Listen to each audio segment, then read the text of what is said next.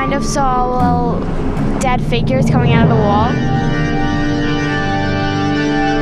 It's an art piece, it's an installation, it's a different way of viewing the traditional advertisement. I think the most important thing is that it's eye level because it does catch everyone's attention. It makes it more interesting because you get to see who the characters are. It's like you're more in the movie. Advertising that's different makes me think that it's going to be a movie that's different, so that definitely piqued my curiosity. It's fun for people to walk by, and we're all window shopping, so it's pretty cool to all of a sudden have something to look at. Because it's a live video, it's really entertaining to watch and gets your attention. It's another way of seeing what's going on in the movie or what the movie might be like rather than just still pictures.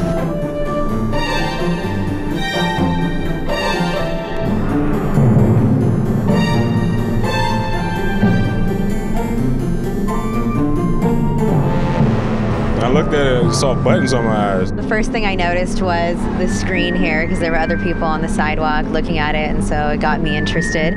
So much animation, it's fun and it's intelligent. Just the interactivity, making it look like you're part of the action, that's really exciting. That's a fun new concept that I haven't seen before.